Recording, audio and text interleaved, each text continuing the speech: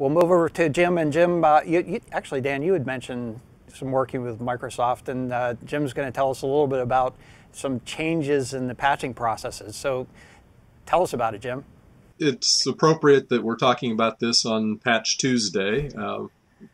There are 13 new patches out today, and I'm not going to go into a lot of detail on those since we talk about those every month.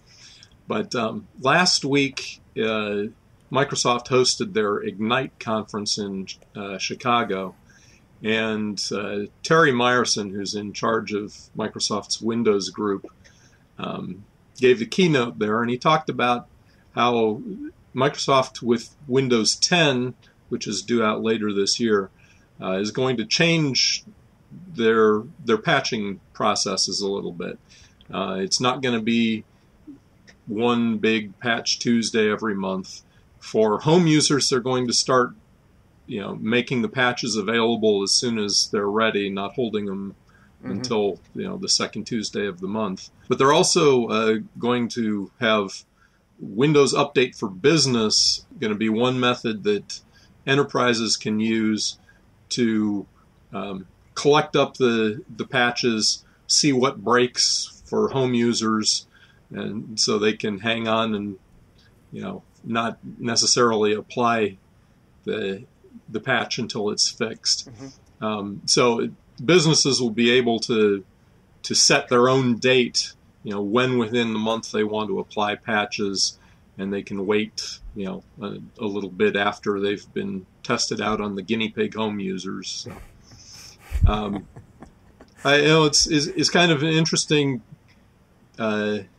interesting change in the way they go about doing things. We'll have to see how well it works. I mean, it seems to work okay for the Linux distros these days. They release their patches whenever they've got them ready, and one I think it was the Register article that was explaining this said this new policy looks sort of like apt-get update and apt-get dist upgrade, which is how Debian or Ubuntu users find out what the new patches are and go ahead and apply them. This is a similar kind of thing. You can automate this and do it fairly quickly. So it's going to be interesting to see how this works out. As I said, it's kind of appropriate that we're mentioning this on Patch Tuesday, because as I said, there were a whole bunch of new patches again this month, and 3 of them that Microsoft called critical, and a few more that I probably would have called critical because they're a remote code exploit, but we've discussed that in previous months. So. Okay. What are your thoughts, Dan, about the changes in the practices here? You think this is a good thing? So there's a major trend towards what's called evergreening, meaning that you don't have old browsers anymore. Who knows what versions of Chrome they're using? Like coming up to 44 now. Right. So there's a real desire to evergreen. There's a real desire to evergreen the desktop, to evergreen the operating system. And the question is it going to work after you apply the patch? And let me tell you something. Sometimes patches break a whole bunch of stuff. Sometimes they do, that's for certain. And that may be something of a problem for home users, but it can be repaired. And it may be the factory shuts down problem for businesses. So different customers have different tolerances. What Microsoft is really trying to go towards is, can we go ahead and have our ecosystem be one ecosystem, not one with all of these various intermediate steps? If we can at least get to the point where there's like the bleeding edge, the normal business, and the factory floor that absolutely never needs to change, that's at least 3, and that's less than there might otherwise be. Well, I'm going to be honest, it's a hard problem to patch software because there's just so many moving parts. Google got into a ton of trouble where they have made a dependency in Chrome on a new feature in the Linux kernel. But the default Ubuntu kernel didn't have that feature. So Chrome just stopped working on Ubuntu. And as far as I know, that state continues. So this is, This is the difficulty of software. Yeah. We are constantly putting things together and hoping, dreaming, assuming it's going to work after. Chrome and Firefox have actually done a very good job of showing that, yeah, you can actually really keep updating things. But remember, the dependency in the browser world is you gotta work with the latest browsers. There's an entire team at every major website that makes sure stuff still works. And let me tell you, when stuff is broken, yeah, the browser guys try not to, but the web guys go ahead and are there to fix it.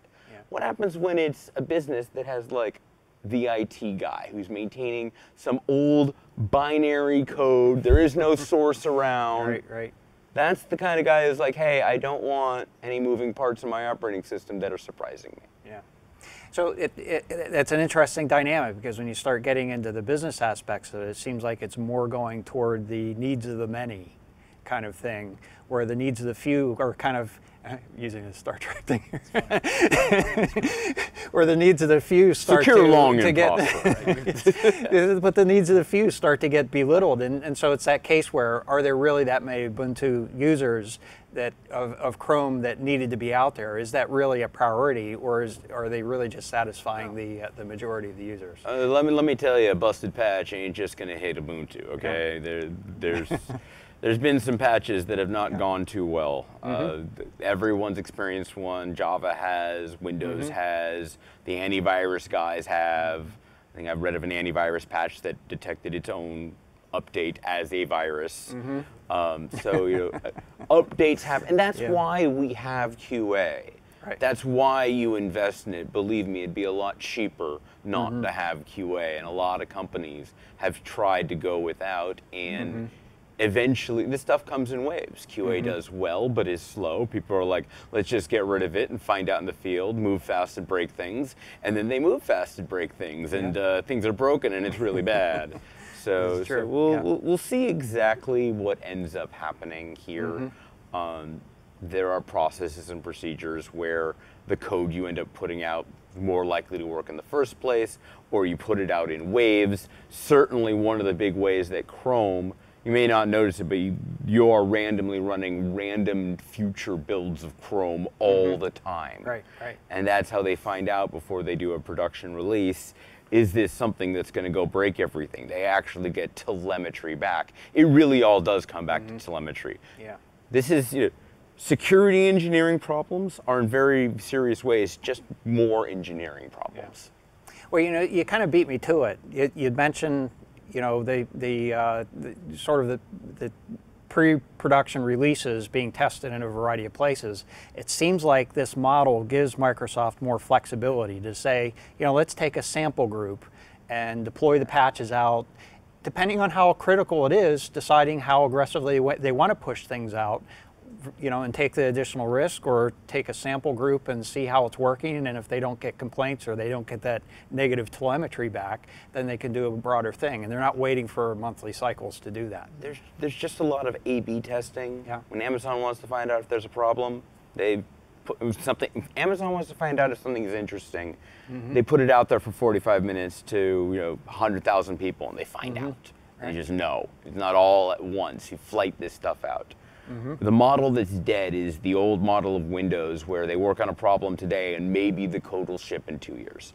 That model is over. That level of agility is insufficient to meet customer needs. Microsoft is right. Yeah, absolutely. Good point. I was just going to say it's slightly different between a website doing that sort of A/B testing, where if something breaks, just the user can't use the website, but if you've got an operating system change or a patch, it has a bigger impact. And I was wondering how you select the proper, less critical section of the population to push this patch to, and say, well, you 400,000 users over here, you're going to be our hamster or our guinea pig, maybe you'll work, maybe come out on the other side okay, or maybe you won't. In some cases, they can have a volunteer group that does that. You can sign up for, would you like the beta releases of something to evaluate. But I think my suspicion is, in most circumstances, I can't speak for Microsoft in this case, but my suspicion is most cases it's like, well, let's try it, and well, if let's check Twitter, and maybe I need to reboot or something, and then Well, it's a specific style of engineering where if there's a failure, you actually have like local rollback. It's like, hey, this was tried, it didn't work, don't do any damage. And you got to be really careful when you do it, and it makes your patching and it makes your testing more expensive. Yeah. But the reality is someone's going to be the hamster. True. So at least let it not be everybody at the same time, and if it does, at least have it be a thing that can be pulled back. Yeah. Thus far, and I mean through the question is, do we patch at all? Because you could have a model that says you can't patch at all because you only know that it worked the first time. And if you ever patch, maybe you'll break it to unrecoverable state. And the reality is that market isn't very good either. You need to have the ability to update problems. You need to have an infrastructure that can survive your 1 out of n, where n is unknown but not impossible. Like 1 out of n times a patch is going to break things. Figure out how to survive it. That was one of the big reasons why Windows Update changed the world. It took Windows from a thing where attackers could assume that a bug today was always going to have a large population, to one where it's like bugs had a timeline. And once they were going to go, it was like they're going to go. That made things better. It made things a lot better. Yeah. I'm glad you brought that up. I'm not sure I've ever mentioned it on this show, but I absolutely agree with you. I think Microsoft really changed things when they did the automatic update. They weren't the inventors. They were following, I think, but I think they did it. They were the first ones to do it right at scale, and by that I mean it wasn't enough. Updating systems is hard. Yeah. Like, forget all the stability issues, although they're pretty significant. And Just a large diversity of different systems, yeah. And securely sending the patch is actually really quite difficult at scale. Like, and I mean this because everyone keeps screwing it up. There's a package called Evil Grade that's just like, oh, you want an upgrade? Here's some new random code for you to run. People are like, okay. Sometimes they'll be secure unless there's a bad guy, unless someone blocks the secure side, then goes, well, I need a patch, so let me get this random code. Oh, look at this. That must be better because it's not what I'm running now, right? Yeah, I wish you were joking, but that's totally the design assumption. I'm pretending to joke here. Yeah. So.